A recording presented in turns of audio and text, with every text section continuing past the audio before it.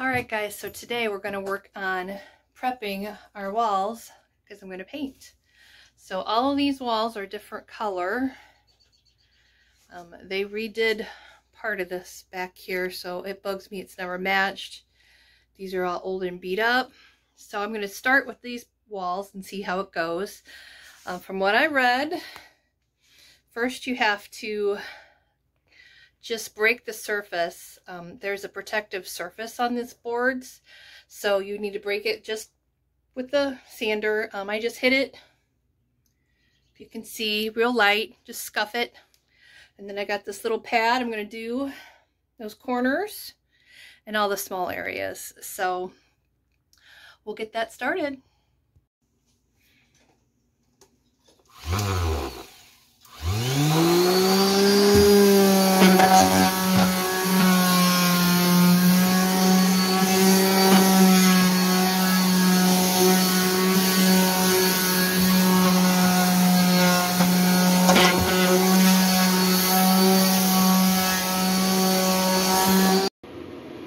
Alright, so I have this all sanded. I use the sander and a little sanding block. Got this all done in all the small areas. Remember to take everything off the walls. Take your plates off. And have everything ready. Now I've got a couple of spots that don't have tape. I'm going to have to figure something out because I couldn't find any locally. And then I'm going to start filling holes. Now another thing, any little areas like along this cabinet, any areas that they have silicone, silicone will repel the paint.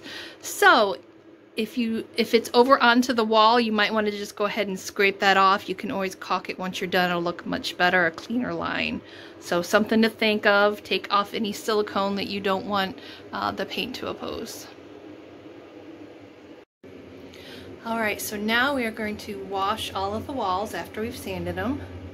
I'm going to use this TSP cleaner.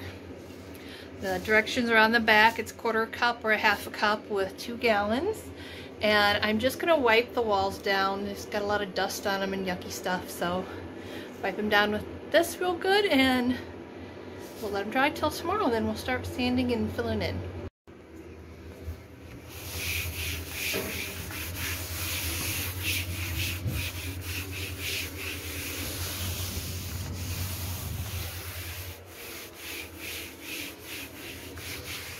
Wipe it all down good.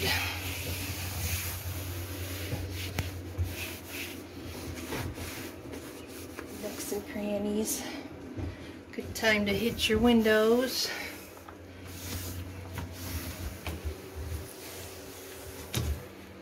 And I'll do the rest of it.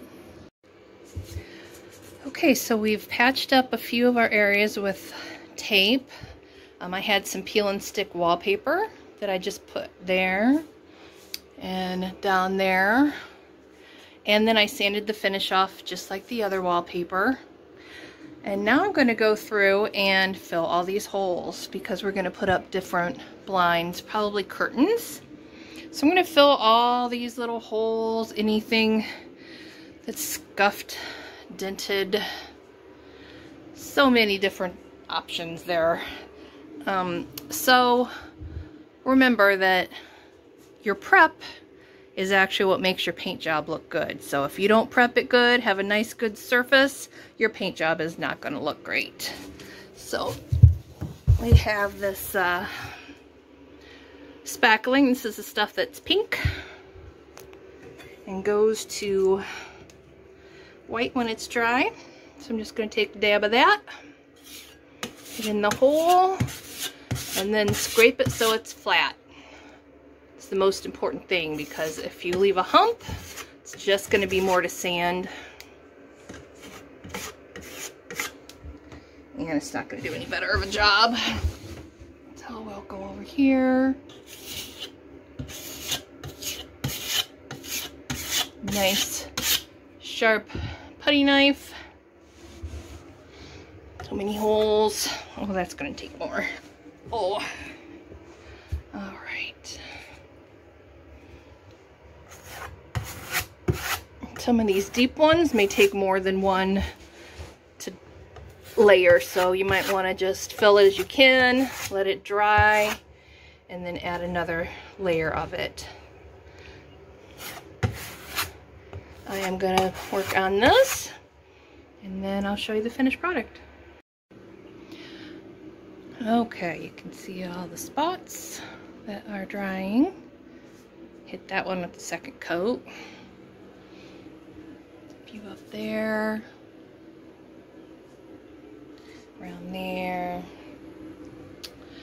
So now I am going to go get some goof off, because right here we had some stickers by the stove, and that adhesive is not gonna take paint. So I am gonna make sure I get that adhesive off beforehand. All right, so I just put a little goof off on the old cotton.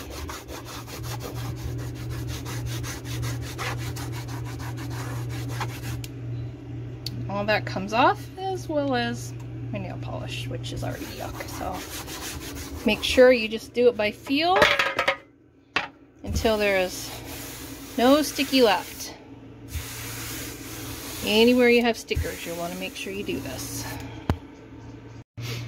Alright, so our pink to white is dry in a lot of places, so I'm just gonna hit it quick with my sanding block, knock it out, and I just go by feel. And we will get all these sanded quick. Okay, once it's sanded, I always like to just go over it with a cloth. Make sure all that loose dust is off. And then you also need to sweep up where you've sanded, because you want to work clean. Any dust or anything on the floor might get into your paint, so you want to make sure it's all clean.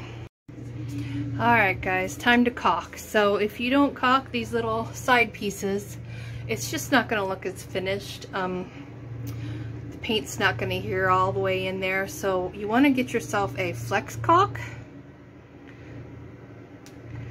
This will flex as the RV moves, because you know RVs are always moving. So the key is on these, because it's a very small space, you're going to just cut a little hole on it at an angle, and I'm going to move very fast. Okay, I've got them all caulked. Got that one, and that one, and that corner, that little strip, that corner there, and then I did that corner right in the, and then I did that corner. So hopefully that'll make them all flow easily. Oh, I did also up there, because that was a hot mess on both sides. And again, I had already stripped all of the silicone off, so it's not going to repel. That all had silicone, you know, just all kinds of places you have to look for it. I stripped it off. I'm going to paint, because I'm going to get a clean line right there if I don't put silicone back in. So I'm going to go ahead and paint it all, and then I will silicone that back instead of doing the paint, because then you got to go with the paint in the middle, and I don't know, just a preference for me. So we're going to let this all dry. It says 2 to 4 hours, but we'll see. I may leave it overnight just to be sure, and then we can start priming. Alright guys, so we are ready to paint. I've got everything prepped. Now I have done tape in some areas where the carpet is, and then up here where these are also fabric, and then up here is carpet. There's a little fabric thing there, and then I've got some fun area up there that's only about 1 inch in both areas. It's a good time to use some artist paintbrushes. You can get these in the craft section. Really good just to get in those small areas. So we're going to start off with primer. So this time we're going to use some Zinsser Fast Primer and Sealer. You can see that there. This is just really good to seal and to bond, to help your paint stick to the walls. Now, I don't have a lot of big walls today, so I'm just going to use my handy pail and little tiny roller,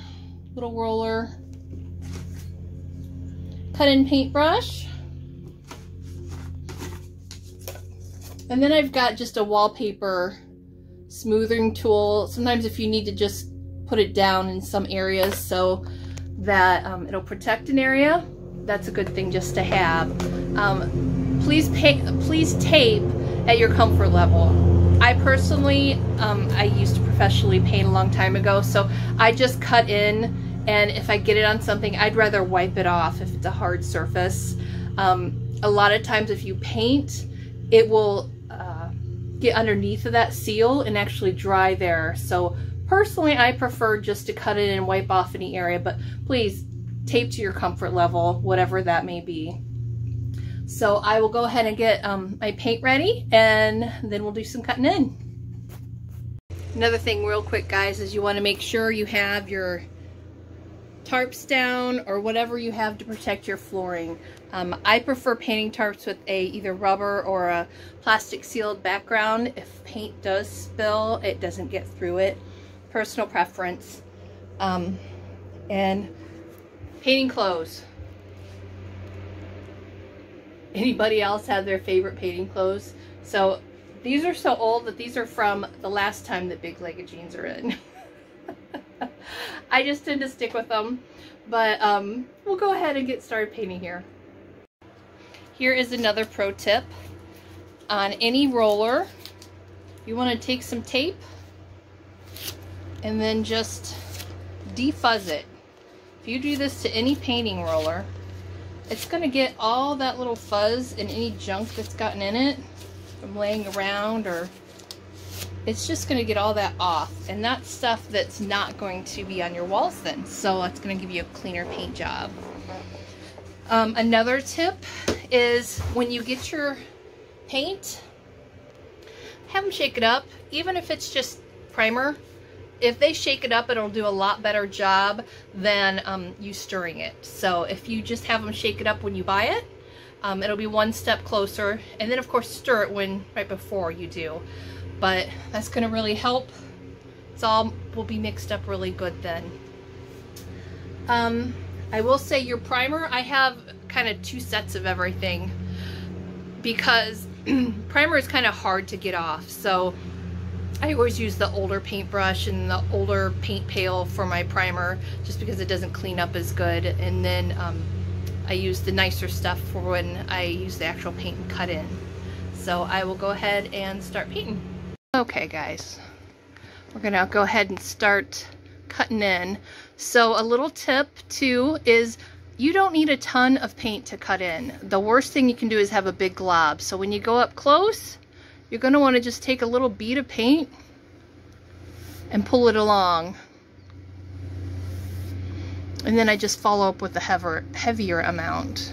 So you do an angled brush, and then you just push it in like this so it just hits the surface. Then you can just come along and smooth it all out. And that is how I like to do that. And then I will go ahead and get my roller ready.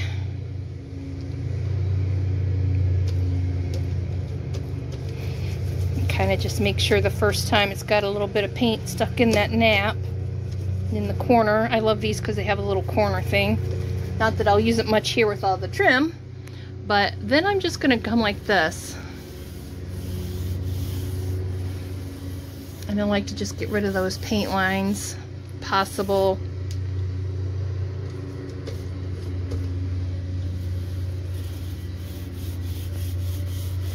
Make sure you don't have any lines, just thin her out. Make sure it gets in all those cracks. Your first coat, you're not going to want to put on really goopy thick This coat's just to get it to stick, basically. It's gonna seal that. So that should be all it needs. Now I'm gonna start going. I don't have Brian here to hold this. He's busy doing something else. So I'm gonna go ahead and get painting and I'll show you some more later. Okay guys, just to show you a corner. So this is where I sealed. You can see how flat it's coming in. And right here where this is, I didn't get it very good. And you see how it has that big line of emptiness and it just kind of looks messy? That right there is why we caulk the corners. Alright guys, so I got to this corner and I realized I must have missed a little bit of silicone, because look. See how that's repelling the paint? That is what happens. So we'll have to wait till this dries and scrape her all off. So that's the importance of getting all of these silicone off, because that just looks messy. On a good note, it's coming along. Looking much brighter.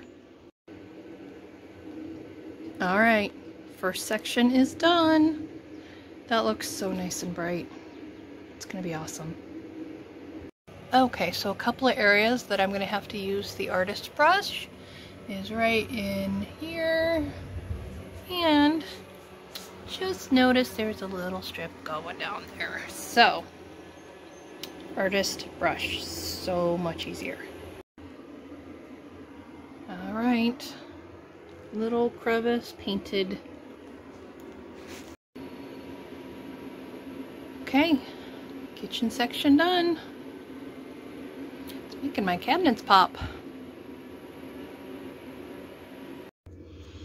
Okay guys, so here is an area over the bunk. Little tiny spot. And I'm just gonna get that on in there.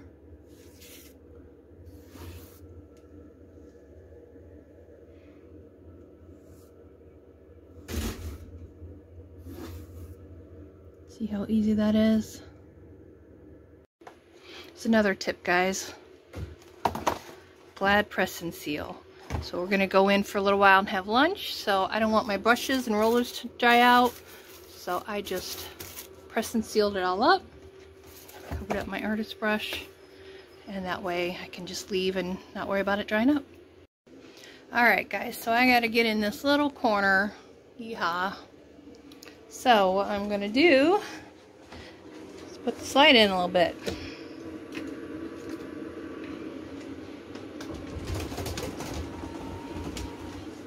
Check that out. Yep. Get in behind there a lot easier that way, just a smidgen.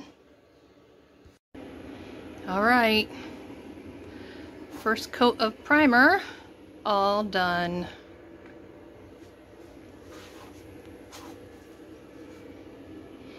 So I'm only doing the first half of the RV right now. As you can see, you have all the stuff shoved in the other areas. And then I'll get time to switch it and do the back, hopefully. Okay, so I'm looking at my directions here and it says 1 hour until you can coat it again.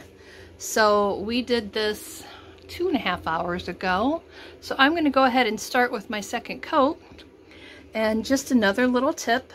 If you were by chance doing this a darker color, I'm just going to do this like an ivory cream color, but if you were doing it a darker color, to help that paint coverage, you can get your primers tinted.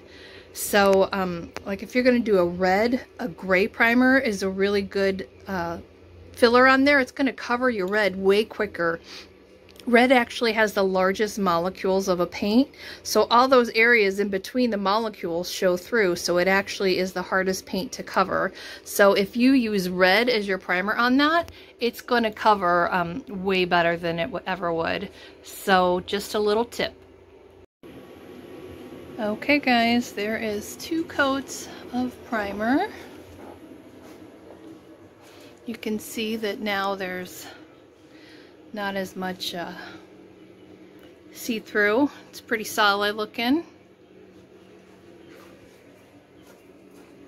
So I'm going to let this dry overnight. That was just Maggie and Dad. I'm going to let this dry overnight and then tomorrow we'll try with some color. So this day is day 2 of painting. Today we're going to put the color on. I really like this Sherwin-Williams Infinity brand. I feel like the coverage is really good. I chose this kind of an off-white creamy color. It's called Divine White. Everything in here is kind of warm tones. I have a lot of tans, just the color of the cabinets. My husband won't let me paint them, so I'm going to work with it and do the best I can to bring out the color and the richness. So I'm going to use this Divine White. Hopefully it covers in one coat. That's happened in the house a lot, but if not, I'll go ahead and put 2 on. I went ahead and got a little bit nicer brush out. Again, I like the angled one. My handy pail. I got a new roller out since it's a new color, and I de-shagged it with my tape. And we're going to go ahead and get another coat on here and see what it looks like. Alright guys, I don't know if you can see this, but the important part of painting is to always keep a wet edge. So as you can see, I am trimming in the sides, cutting them in. And then as I have a certain portion done, I will go ahead and roll that so that you always keep a wet edge going. Otherwise, you may lift off some of the paint as it dries, and it'll give you like those streak marks on your finish coat. So, or you can cut in the whole thing, and once it's dry, you can roll it all, at whatever your preference. But don't cut it in while it's still damp, then roll over it, because it'll leave marks when the shine at the end. You'll notice the roller marks, and it won't look as good. So keep that wet edge. Okay, here's the first little bit on. I think that is really, oops, turn this brightness down there. I think that's really looking good. So much brighter in here with that. So it's not a bright stark white, but it's a nice kind of off-white cream. Neutral. But the walls are like brand new, all clean, no smudges. No dirt. It's awesome. Well, we got it all done. So it only took 1 coat of color, and then I did 2 coats of primer. This paint really covers nice, which is why I keep using it. Let me flip the camera around and I will show you how it looks at the end. All right, here is the done. I don't know if you can see how it's kind of off-white. It's so hard to see colors with this.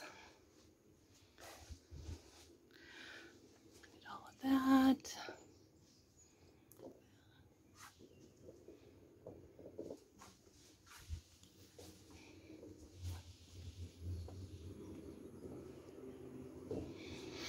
And that's all the furniture we've squished back there. And the kitchen. Already. So excited to get all this finished. Some curtains hang up and maybe get some furniture brought back in. Alright guys, so a tip. When you're done with your little roller, just take it off and wrap it in Glad Press and Seal.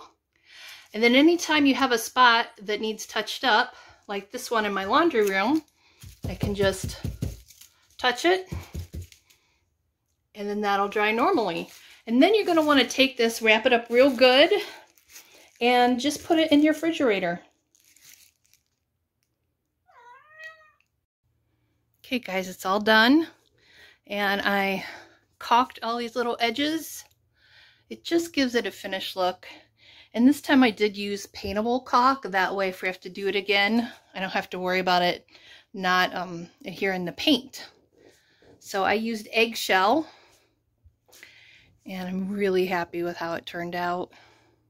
It's a nice neutral color. Caulked all those corners best as I could. Caulk, caulk, caulk. And now I get to order some curtains and get the furniture put in. So today I'm going to show you the finished product. We finished painting the RV interior, the first half of it. I'm going to do the second half later. And we really love it. It feels so much homier.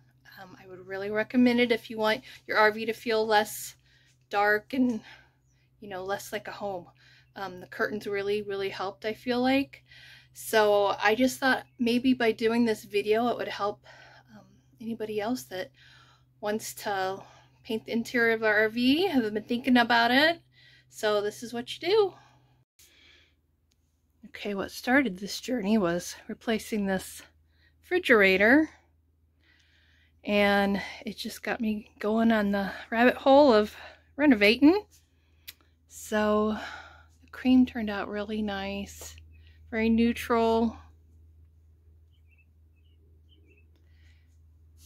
And then I did these curtains.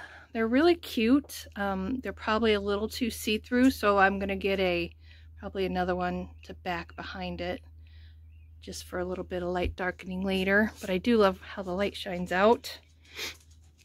So this is the couch that I got from Wayfair. I love it. It's really cute and comfortable. It came in a big box and just clipped together, so it was super easy. I would recommend it. It's nice to lay down on, so whoever wants to lay down and watch TV can. Take a nap. People can come over and sit on that if we have guests. And then of course we put 2 recliners in this time, so that will be super comfy for both of us. And then I got this washable rug from Wayfair. I really like it so far. It's really cute and it's thin, so it's supposed to go in the washer. And I'm just going to roll it up in between. And the cats just really like, cat and dog like curling up on a rug. So if I had a little rug in there before and they both just try to squeeze in there, so I decided we just get this. It also helps keep this very light floor from getting dirty. So I'm hoping that that works for us. And then I did this little kitchen nook. I think that turned out good. Same curtains. And we did mount this knife holder. Since I had the other side open, I could go through and support it a little bit because it's kind of heavy.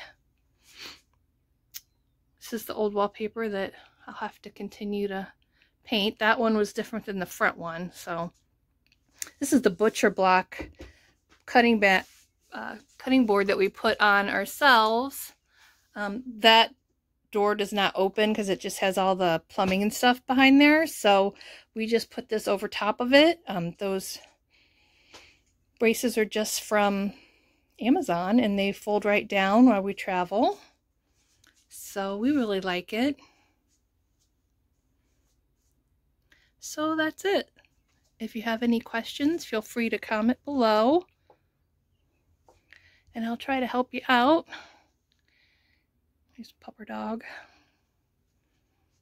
Going for a little boho theme, so.